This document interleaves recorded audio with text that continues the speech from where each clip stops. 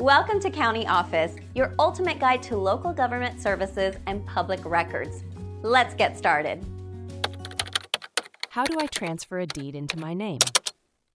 Transferring a deed into your name is a legal process that involves several important steps. First, you must obtain the current deed for the property you want to transfer. This document outlines ownership and is typically held by the county recorder's office.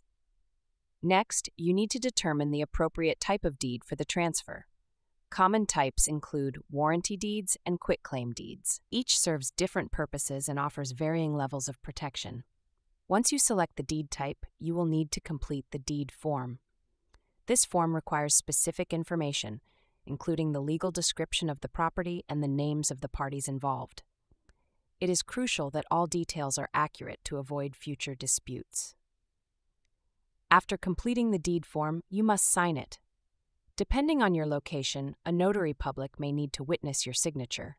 Notarization adds an extra layer of authenticity to the document. Once signed, the next step is to file the deed with the county recorder's office. This step is essential, as it updates public records to reflect the new ownership.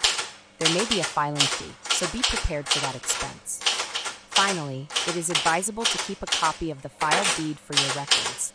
This document serves as proof of ownership and may be needed for future transactions or legal matters.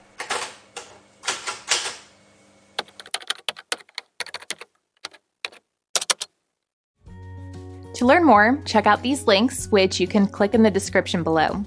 And feel free to comment your questions. We're here to help.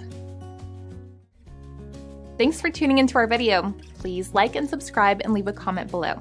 See you in the next video.